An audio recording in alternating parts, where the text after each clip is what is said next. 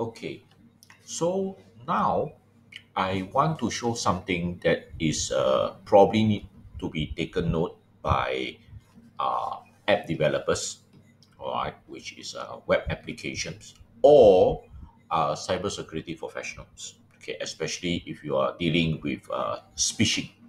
Okay, but this will be two part. I will work with the Google Chrome first.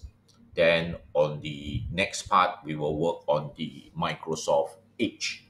All right. So let's take a look at Google Chrome. All right. So I have a Google Chrome here. Okay. So it's already pre-installed. So no issue. Firstly, you need to know where is it.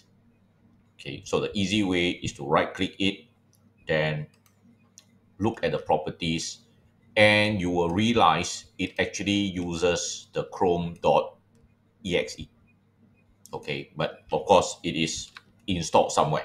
So in this case, mine will be in the C program files, Google Chrome, and so forth. So for my machine, basically this is where my Google Chrome actually is installed all the way up to here before the chrome.exe.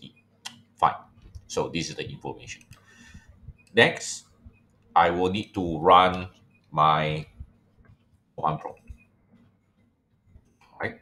Okay. So I have my command prompt over here. But I need to come to here. I need to reach this. So an easy way to reach this is go to the root directory, okay, or the C drive over here. All right. Then change directory to where I want to go. Right. And inside here, I will find my chrome.exe. Okay. Now, here's the thing. If I run anything, all right, if I run anything, I will see the URL on the top. But what if you do not want to see this? And this is where the app mode comes in. Right, this is where the app mode actually comes in. So how to trigger the app mode? Well, we know that the exe will execute the Chrome. All you have to do is use the app. Where do you want to go? So I'm using one of these website that I have some friends there. Okay, let me copy this, right, and paste it here. Now I'm actually in Google Chrome. This is a browser, but do not have the